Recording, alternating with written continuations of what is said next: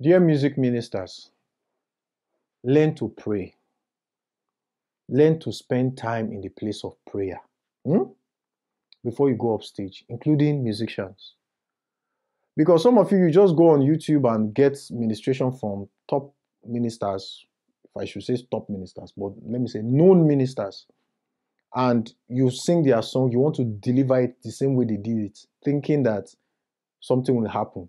Now, there are some songs that they are anointed, the song, they are anointed, that when they are done, things will always happen. But you cannot be making those songs all the time and gather so many songs and just try to push people through emotions and all that in church. It doesn't work like that. You're a music minister. You are supposed to first minister to your own self before you go out. Be filled. You can't give what you don't have.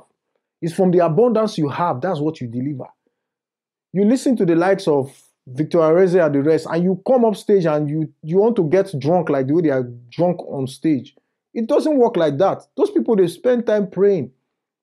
Some of them, they spend days, they fasted before they come for that program. But you just wake up from your bed, no praying, nothing, and you just go up stage. And you think something mighty will happen. You want to force the Holy Spirit to move. Like I've said before, you want to use cymbal and use strings to cajole the Holy Spirit. It doesn't work like that. Spend time in the place of prayer. You can watch those videos for inspiration. Worship at home. Then when you come out, it will show.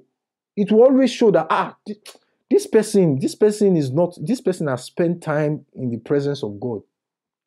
This person has spent time. This person has spent time. So please take your time and pray. Pray. God bless you.